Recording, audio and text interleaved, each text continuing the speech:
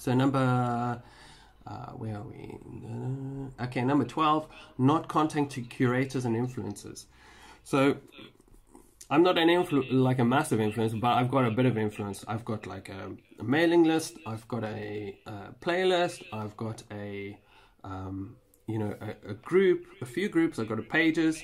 Like, if you contact me before the release and say, hey, I'm releasing this track on the 16th of whenever, please will you post about it on your page or your group, or send it to your mailing list.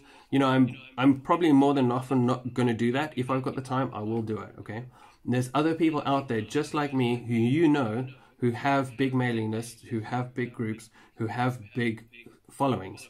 You can mail them and just say to them, please will you add this track to your playlist, or please share it. Okay, and that'll have a big influence. It'll give you a much bigger reach.